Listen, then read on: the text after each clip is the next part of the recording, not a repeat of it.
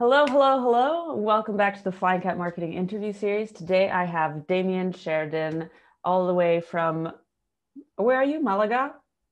I'm in Malaga at the moment. Yeah, I'm on an extended lockdown break in On an Malaga. extended lockdown. So Damian is the director of the Book Direct Show, which is an event for property managers who are trying to learn to book direct. They just had their most recent one in just a few months ago. And he came up here to Barcelona where I met him in person. And then we clicked and we were like, I got to get you on my podcast. So thank you for joining me today. Thank you very much for having me. It's a real pleasure. Thank you. Yeah. So you're also an SEO consultant. Um, Tell me a little bit about your SEO business. I am well, like yourself. Yeah, I work well. Actually, unlike you work with hospitality companies and businesses. I work predominantly with short-term rental property management companies, which I've done for probably about 7 years.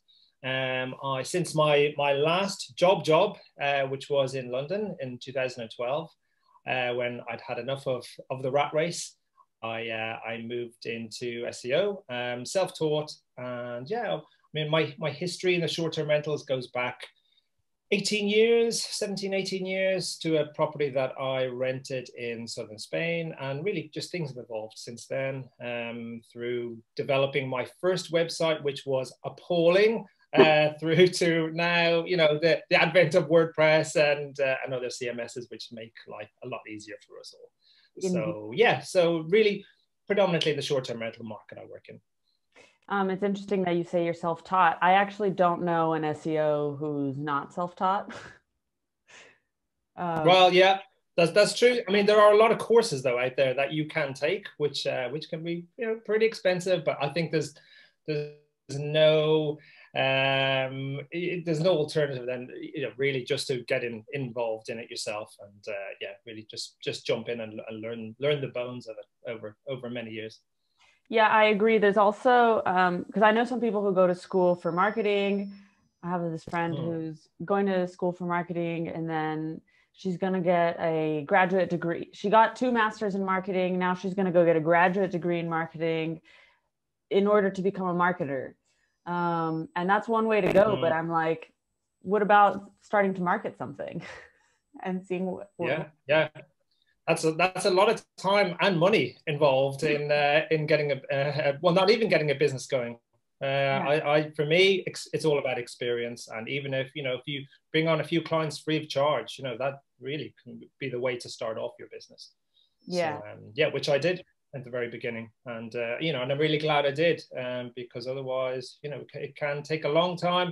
And I know I've got nieces and nephews and friends who are just coming out of university now. Not a good time to be coming out of university, and you might be waiting a year or two to get involved in something you really want to do. So tough times. Yeah. yeah. So when you do now SEO for your clients, tell me a little bit about that process. You create some content for them, or is it more SEO optimizing the homepage? It's both really. Yeah, I mean, these are businesses that have got several, if not scores of properties, so they are established anyway. But as you and I know, my SEO is something that a lot of people they know they need to do, but they don't know how to do it.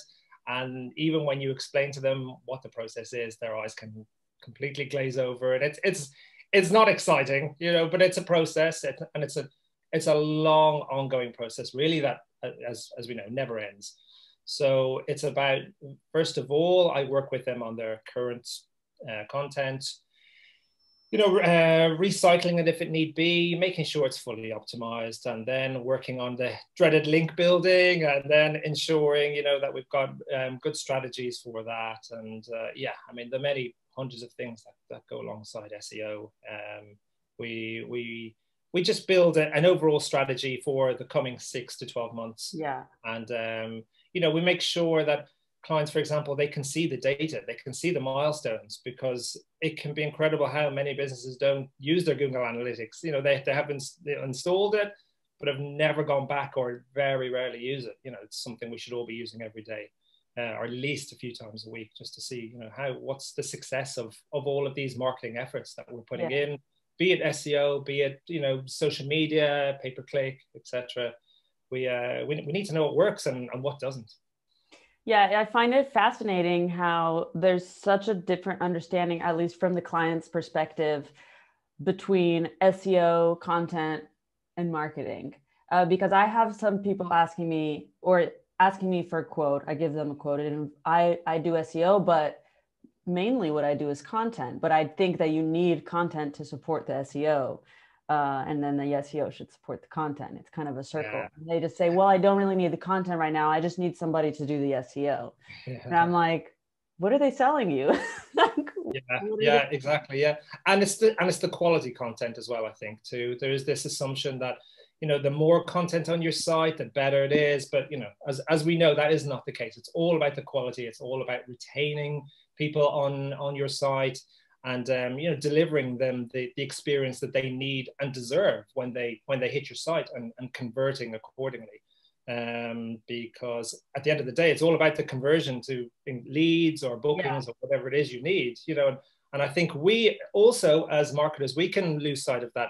You know, we might achieve our goal in bringing people to a website, woo, job done, but it's not at all. You know, we need to get them to do what we want them to do. We need to make that as easy as possible, and the overall experience has to be just, you know, top notch. Mm-hmm. Which is difficult, because you've you know, you may have created an excellent content to bring them there, but then you've got a further step to get over, and to, you know, to get that lead, or whatever it is you want to get that e-commerce sale. It's true. I have some clients tell me, not clients, just people. Just people, real people. But saying, oh, we have pretty good results with our content. I'm like, cool, awesome. And then looking at some of their blog posts, or the majority of their blog posts, there's no call to action, not even to sign up to their newsletter. And then it just brings me to wonder, then the good results is just traffic, I guess, but then what is happening? What's happening with that traffic? Yeah, exactly. And, you know, in terms of your overall bounce rate as well, yes, people can come in and enjoy the content that they've read, but then they may have got their answer and then they leave. Yeah. You know, is that actually benefiting you as a business? Probably not. I mean, it might build your brand up a little bit with them, but at the end of the day, you need them to do something. You're not creating all of this work, this content, all of these kind of roles behind the scenes for nothing. You know, you want them to book with you. Certainly, in terms of the short-term rental industry, you want them to at least to make an inquiry, or to make a booking. So yeah. What are your favorite metrics to track? Ooh, that's a tricky one. Well, I mean, the thing is, as an SEO, clearly my job, and I work predominantly in SEO, so visitor stats are probably the most important. But conversions really to newsletters are a very important one, for sure. Yeah, I mean, the data, really, it's all about the data. In terms of the booking process for anyone booking a rental property, the data stats vary wildly in terms of how many comparisons your average booker needs to go onto different sites and book. But at very least, if you've got their data, name, email address, that is of fundamental importance to me, because you've got something to build on then, and you've got something to remind them about in the future. You add them to your email marketing campaigns, for example, you know, be it once every week or month or whatever, and you've got them then, you know, potentially, of course. Do you help your clients with email marketing as well? It's more about suggestions, and I overlook it, but I don't actually carry it out myself. No, most of them try to do it themselves. But again, it's amazing how it might just be once a year that they do this, so once every 6 months. It's really not, they're not keeping in there with their prospective guests, mm-hmm. Not even just inquirers, actual guests too, previous guests. You mean they're not sending them emails? No, not at all. No, not letting them know about their brand. And even if they are, I'm sure you come across this as well, Mavet, they're overly salesy too. It's all about, you know, the offer. This is our offer this week on this property. This is our offer, you know, this % discount. And yeah, that's important to get across, but really, is that of interest to most of your your database? No, they want to know, potentially about your area or something that's different that's going on, events, best guides or whatever, actual informative reads, not just what property is on a particular discount for August, something. Yeah, it's tricky. There's a lot of industries who build email lists for no reason. Yeah, exactly. And it's hard work, isn't it? Yeah. To build This these is up the from. metric I'm tracking, but why? I Yeah, mean, but now why? you have a large email list. Are you going to use it? Yeah, exactly. Yeah, I couldn't agree more. I'm curious because there's a little bit of debate. Not so much debate. It's not a super controversial topic, but I'm still curious about how you approach it um, in terms of sort of the funnel and the kind of content that you're creating at each part of it. For example, you have these very bottom of the funnel keywords that have low traffic, really, but the people are much more ready to make a purchase right there on the spot. How do you balance, or how do you approach this strategically of what content to create first? Oh, that's a never-ending dilemma. Yeah, I mean, even if you just think of it in terms of long-tailed and short-tailed keywords. Yeah, do you try and chase that traffic that is huge on a daily or monthly basis, but has got enormous competition? No, my feeling is initially you try and get the more high intent but much less searched search queries. I think that's what they call the low hanging fruit. I don't want to come out with too many cliches, but I think it's a really, it can be an easier win. It's not an easy win, but it's an easier win. And if you focus on specific locations in your area, use some very simple keyword tools like Answer the Public or something like this. There's some great data out there that can really help you to build some really excellent content. And whilst you might only get 10, 50 visits per month off the back of that content, that can be gold. That can be the real gold. So that is my advice to most of my clients initially for the first few months. It's hard to kind of buy them on that, though, I've found, where they say, wait, there's only 10 search volumes for this a month. Can we go for this one that has 2,000? Yeah, well. What were we doing with you? Yeah, exactly. But it's, the intent is really important as well, and this is a big thing with any industry, that level of intent and knowing what that user is, where they're at. They're not just at that kind of very informative kind of level whereby they're just, they might just be looking, it could just be a university student, just looking at data or something like this, which is really common, this kind of thing. So no, bottom of the funnel, definitely for me, that low hanging fruit for sure. You start with that, and then eventually do you create some top of the funnel content as well? Oh, for sure I would, but it'll all depend on how the strategy, how successful the website probably is already, in all honesty. Yeah. But there are ways to manipulate that slightly, and with some good link building strategies, obviously tied in there, internal linking, etc. Yeah. So yes, of course, it's a sweet. There's a sweet spot there. There's a balance between the two, but I think the easier win to start off with is like longer tailed keywords for sure. So now you're doing this some SEO consultancy, but you're also doing the Book Direct show. Yeah, it's So roughly 2 years ago, I was doing SEO for property management companies, and these are generally companies who have a lateral thinking. They understand that they need to do something a little bit different. They can't rely on OTAs like Airbnb booking for all of their bookings, and it's staggering in our industry how the percentage of bookings that are generated by 3 or 4 platforms. I mean, you probably know. But it's, many new clients that I deal with, they are looking at between 90 and 95% of new bookings coming in from 2 or 3 platforms. Yeah. It's staggering. I don't know any other industry where this happens. These few businesses are dictating everything. And I also felt that events in our industry in the events calendar were also going this way. They were being monopolized by these same few companies who obviously have got the money to spend on sponsorship.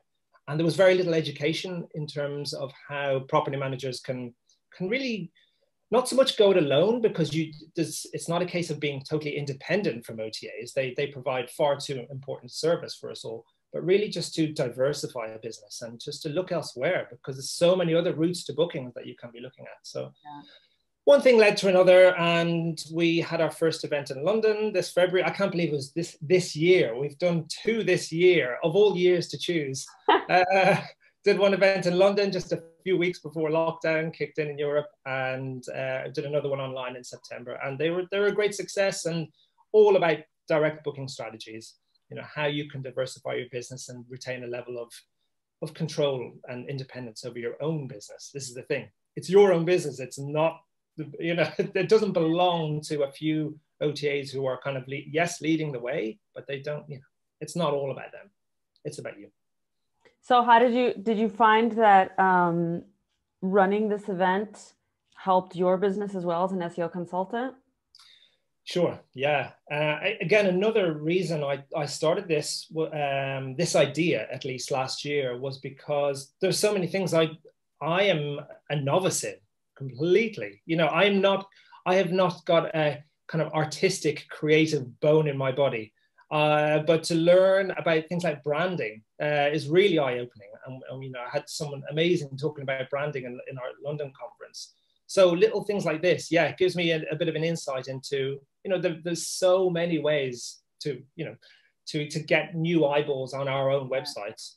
And SEO is just one of many, you know, scores of ways. And social media as well. I'm not the best on social media, but I'm learning all the time. And, you know, we had 50 people presenting at the Book Direct show in September, and I learned from them. And one of the things that makes makes me warm and fuzzy is hearing all of the presenters say the same thing, that they've learned so much. And these are experts, real, you know, Book Direct advocates from around the world. And they say, we learned so much from all the other presenters. It's great. And how did you connect with them and get these experts to come and speak to your event? Some I stalked for a number of months on LinkedIn. Others I knew. I got, you know, quite a wide network in the industry, having been in it for several years. So a bit of both, yeah. But really, the most important thing was people that weren't going to be selling a product, and we turned down a lot of applications because I think people were more interested in talking about their product and actually about direct booking strategies. We knew these people were genuinely all about the direct booking movement, and didn't necessarily need to talk about their product. They wanted to just share their expertise, which you know, which I learned from, and I hope our few hundred attendees did as well. That's really cool. You guys are gonna do another one? Yeah, right? Yeah, it's, roughly the same time next year, September, October. We really hope it can be an in-person event, either in London or in Barcelona. But hey, we'll see. We probably won't be able to make a call on it till February, March time, and hopefully the world is in a better place, and we can, you know, we can start to make some actual plans to meet actual people. Woohoo! So you have a team actually helping you? Yes, yeah, got a team of, there's 3 of us, and a couple more jumping in here and there to help as and when. But yeah, I mean, the bigger it gets, probably the bigger the team will need to be. So yeah, my first event in London was just me, which was very tough, and I probably took on board a little bit too much. It was exciting, but there were several sleepless nights, and having a team makes it a lot easier. Yeah, sure. Because doesn't it kind of just take over? I mean, are you able to continue running your other business while also organizing a big event like that? It's very tough. Yeah, some of my clients are very understanding, and I've had to delegate a few things, or at least tell them that I might have to draw back slightly over the coming month or two, or yeah, just delegate to their team's specific jobs. But yeah, it's very difficult to prioritize one thing over another. but I try to balance it out as best as possible. Awesome. And I guess next time you're going to have an even bigger team, because right before we got on this call, you were telling me how you would love to start outsourcing. Delegation. I need to delegate. Yeah. Yeah, absolutely. We need to bring on a team of people. I mean, there's no end to what we can do to not only the logistics of an event, because an in-person event obviously requires a huge amount of logistics as well as cost. So we've got obviously that operational element, but also the marketing element as well. So yeah, the bigger it gets, the more people will be involved. Yeah. So watch this space. I mean, there was some very special people at your last one. Really great speakers. So yeah. And I'm truly honored to have had them as well. It's so much to teach and so much to say. And yeah, and we might be in contact with your good self for the next one. Hey. Cool. Awesome. Well, thank you so much for being with me here today in these last 20 minutes. It's been a pleasure to speak to you. Thank you very much for having me. Serious. Where can people find you if they want to connect with you?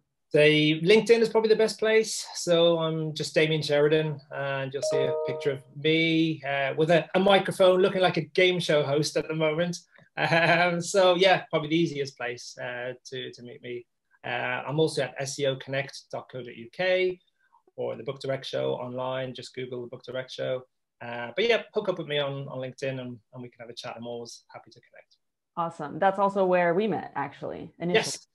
Exactly. Yep. Yeah. And we met the night of our show. We had grand plans to have a really great social evening, and in the end we could only have 6 people, so 2 tables of 6. So yeah, it's not the best time to be. It was still a lot of fun. It was exactly. Yeah. Yeah. Excellent. All right. Well, thank you so much, Damian. It's been a pleasure. And if whoever's watching this, if you enjoyed this episode, ping Damian, say hello and thanks, share it with your colleagues, and like it. So it's been a pleasure. Thank you so much. And until next time.